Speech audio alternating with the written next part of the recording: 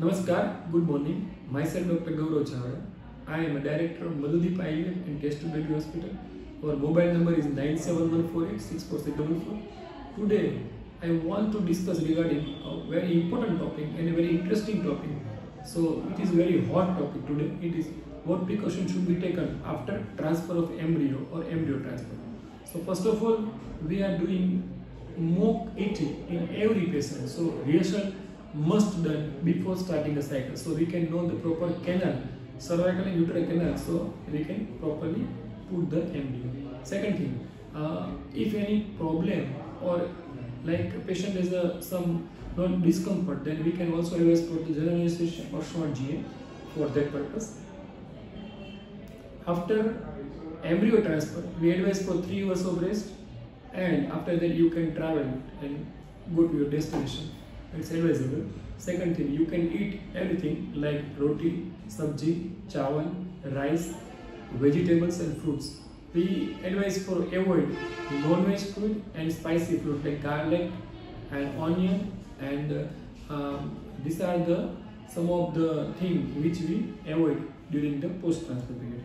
We advise for use the Western commode, avoid the relation, and please avoid the stress. So these are the basic things which you should know during your transfer period.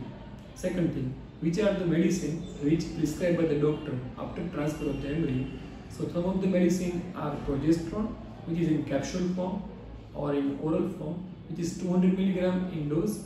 You should take in the morning, afternoon and in the evening, vaginally, orally or like intramuscularly. Second thing is estrogen, which is a 2 mg in dose. You should take it once TDS or 2 TDS or according to your doctor advice. This is estrogen. Estrogen in 2 forms. First is estrogen valerate, and which is second one is hemihydrate.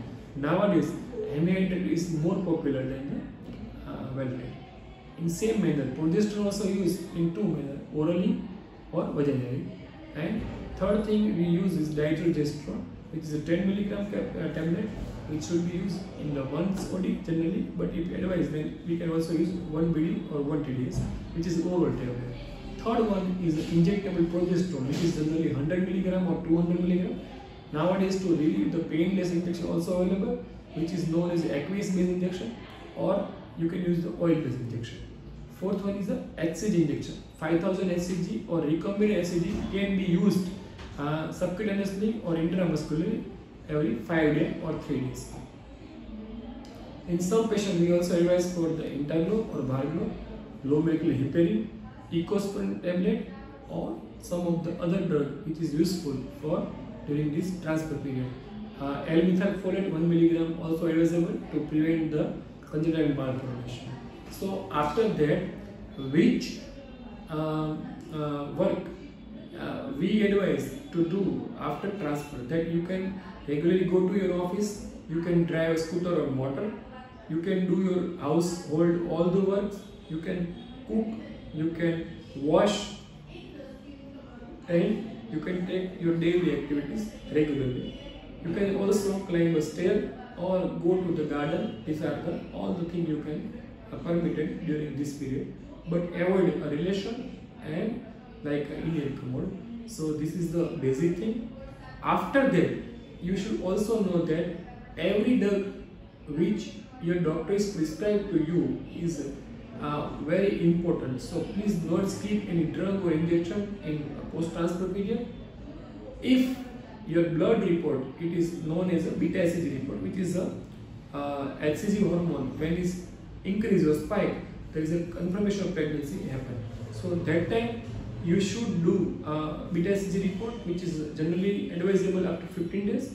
And if it is more than 100 million, 100 international unit, then there may be chances of you get the pregnancy. In case you get more than 100 international unit HCG, then your doctor or we advise for ultrasound. In ultrasound, doctor will confirm how many GSEC or how many embryos are implanted, and then you can go to your regular doctor for routine checkup. So this is the basic. So what precaution and what should be done in embryo transfer period or post transfer period. If you have any query, you can direct contact us. I think we should discuss what are the drugs which is used in post-transfer period. So we will make a video tomorrow for that.